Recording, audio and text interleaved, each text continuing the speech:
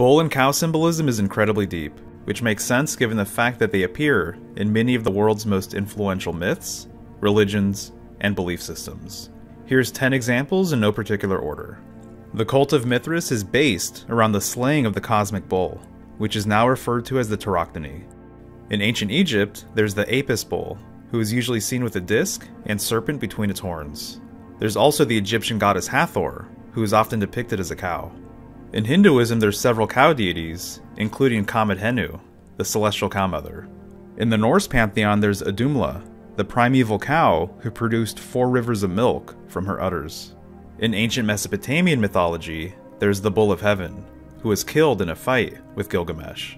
At one point, the Israelites worshipped the golden calf, and in fundamentalist Judaism, there's the prophecy and search for the red heifer.